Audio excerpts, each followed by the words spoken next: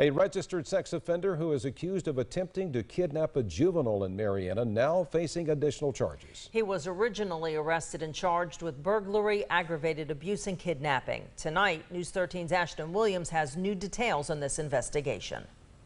Late Monday, Marietta police were called to Springgate Manor Apartments in reference to an attempted kidnapping. Officers arrived and they made contact with a juvenile there, and he pointed to a vehicle that was leaving the complex by that person that tried to kidnap him. Officers spoke with 47-year-old Ronald Radini. Apparently, it's not a total stranger relationship. You know, there was some connection between the grandmother and Mr. Radini.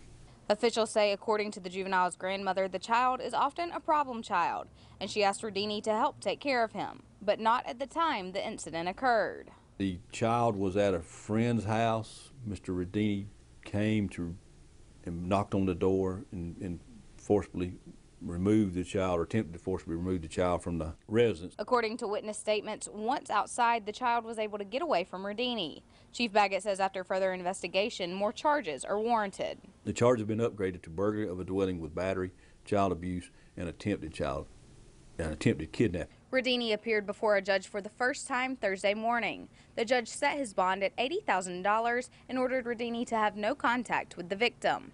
Chief Baggett says the Department of Children and Families is involved and the investigation is ongoing. Reporting in Jackson County, Ashton Williams, News 13.